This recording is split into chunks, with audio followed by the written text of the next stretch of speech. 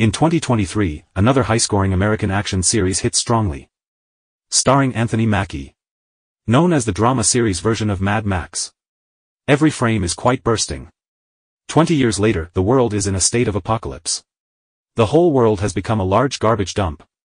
The city has also built towering walls. While the periphery of the city is full of violence and crime. The materials needed by people in the city need to be transported back and forth by a deliveryman. And John is such a character. Due to the shortage of materials outside the city, the criminals in exile are eyeing deliveryman like John. Chasing with heavy artillery fire is commonplace. Fortunately, John is not an ordinary person facing the crazy attack behind him. He turns on the music leisurely, avoiding the shells coming by, and repelling the opponent. Also not forget to make off with a pair of shoes. Soon, John comes to the trading place. After successfully handing over the goods, the other party bring 2 boxes of unleaded gasoline as a reward. After all, in the apocalypse, resources are the most valuable things. Then, the other party places another order. Ask John to send a box of medicine to San Francisco. However, there is no safe road along the way. Halfway through, the parcel robber shows up. John quickly solves him, although the delivery job offers high pay. John's biggest dream has always been to have a happy family. Live a normal life as an ordinary person. And everything that was within reach. But it became an extravagant hope under the apocalypse. Soon, John comes to the gate of San Francisco. He gets a pistol after delivering the medicine. He is just about to leave when he is stopped by the guard at the door. Guard says that the mayor wants to talk to John.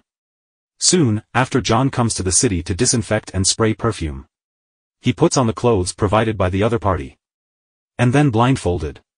Before he reacts, he has come to the mayor, whose name is Raven. She entertains John warmly and indicates that she wants John to pick up the parcel. It's in Chicago. Hearing this, John refuses mercilessly. You know, Chicago is a long way from here. There are many potential crises along the way. He can't afford to risk his life for just one parcel. Raven sees John refuse and makes her own terms directly. That is to let him live in San Francisco legally. Then she shows him around San Francisco. Looking at all familiar and unfamiliar scenes. John is thrilled.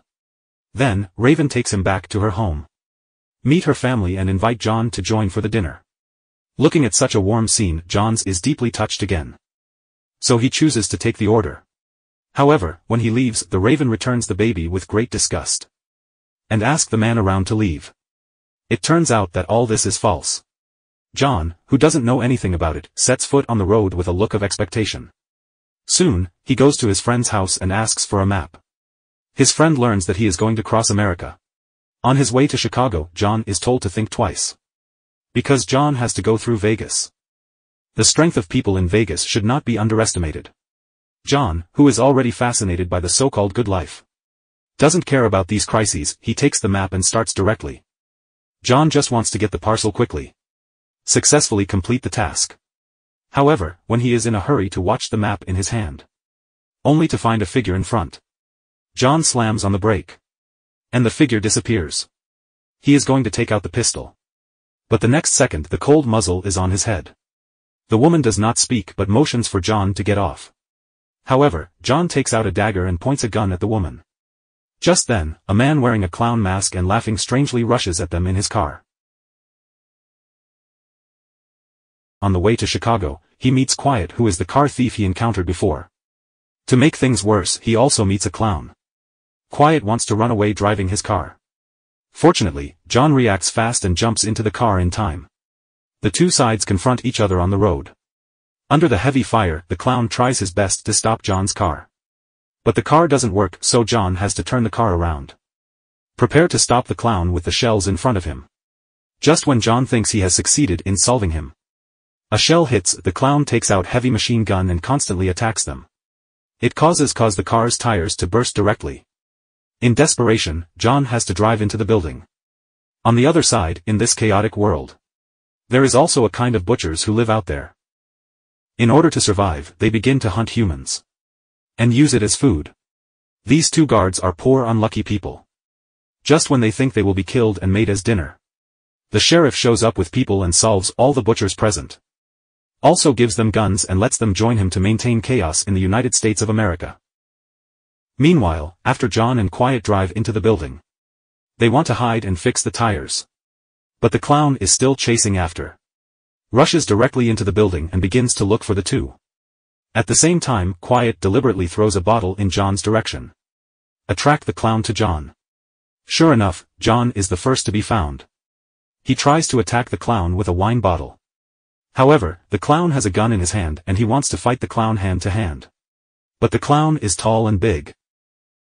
Finally, the clown pushes him on the screen of the game machine, forcing him to watch tonight's performance. In order to survive, John has to come to his theater obediently. The clown begins to introduce him to all his friends, including his friend with paper bag Hadro. John now thinks clowns is interesting, and also takes the initiative to introduce his friends in the car. Just then, the clown says, there is a woman who fell through his ventilation pipe. He intends to starve her to death, which is regarded as a visual art enjoyment in his eyes. John turns to look over and finds that it is Quiet. He doesn't want to save her.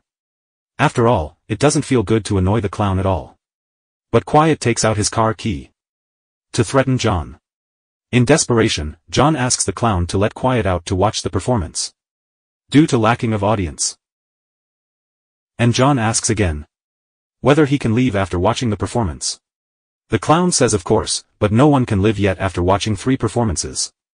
After hear the clown's words, John has a bad feeling about it. Soon the clown serves them a table of strange food. Then the clown begins to perform. His performance is not so much a performance.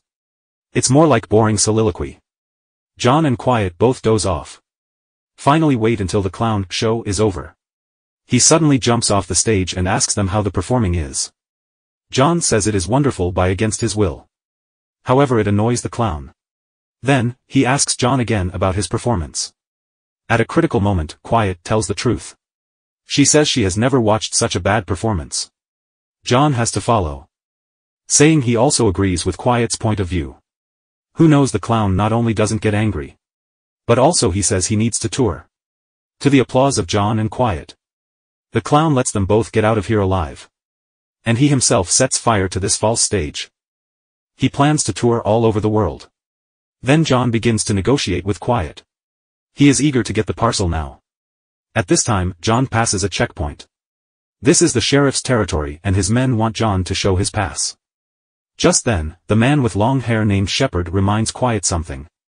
It turns out that the sheriff has caught her and her brother. Not only threatened her brother to commit suicide, but also left a deep mark on him. Quiet immediately gets off the car but is shot to the ground by another man's stun gun. John wants to get out of the car and explains, but he is also stunned by the stun gun. There is not much time left for John now. After Quiet and John are knocked to the ground, in a trance, she regards John as his brother. Long-hair Shepard asks Stu to search them. At this time, Shepard opens Quiet's clothes and finds the unhealed mark on her shoulder. Soon they are taken to their place. Under the guard's hostage, the two walk into the end of Red Line. At the same time, at the request of Shepard, Stu and Mike go to search John's car.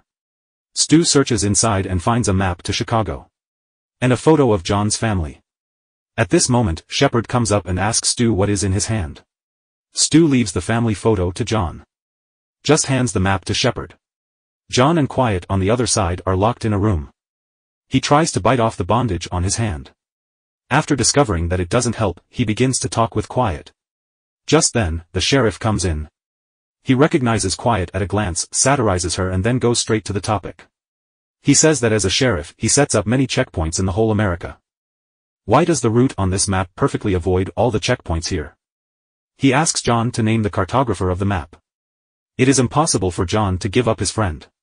He says that the map was picked up from the ground and its origin is unclear. If there is something wrong with this map, ask him to take it away. And he will pass through all the checkpoints according to the sheriff's request. While John is negotiating with the sheriff, Quiet spits at the sheriff. The sheriff immediately gets up and Shepard slaps Quiet and John. Then the sheriff asks Shepard to look for the cartographer. Mike and Stu carry a box, asking them to fill all these out. Not only that, but they also listen to Barbie's music while receiving eye drops and have to look at the eye chart. The two are almost tortured to death. Then the sheriff orders to stop the torture and asks who the map cartographer is again. However, John refuses to talk. Seeing he is still don't cooperate with the sheriff, then the two are taken to an empty room. Wait for the next processing. John and Quiet are sitting here. At this moment the man beside John is taken in. Soon the screams of that man come out. John looks at the number plate and makes sure that he is not the next. Then he asks Quiet. What's her problem with the sheriff? After learning that the sheriff forced her brother to death. John is a little lonely. He used to have a family. Just never see each other again. This time he promised the raven to pick up the parcel. Just to find the feeling of family around. Quiet also sheds tears when she hears it. At this time, Stu, under the instruction of Shepard, takes them both to the place where they are executed. After the two open the door as required. John tries to move Stu by playing emotional cards. Let him spare them. Actually Stu's life here is not happy at all. He is a kind man when he and Mike were caught by butchers. He has no choice but follows the sheriff as a guard. This is not what he really want. With John's escape invitation, Stu agrees. He takes the two to the place where the keys are kept. They urgently need to find the car key to get out of here. However, Quiet sees her brother's relics at this moment. The anger wells up in her heart. She can no longer restrain her vengeance. So she finds Shepard, and when he is unguarded, Quiet killed him. At the same time, she also finds that the sheriff seems to have a headquarter. Mike now discovers the plan of 3 people to escape. Immediately notifies others and pulls the alarm. Quiet hears the alarm and runs out quickly. Just in time for Stu and John pushing the car. She also pushes the car together. However, after the car starts successfully, Stu, who is shot, doesn't make it to get in the car. John, who just escaped successfully, doesn't forget his job. He asks Quiet where she is going. So can drop her off. Then he continues to head to Chicago. After thinking for a moment, Quiet decides to go to the so-called headquarters in the sheriff's map.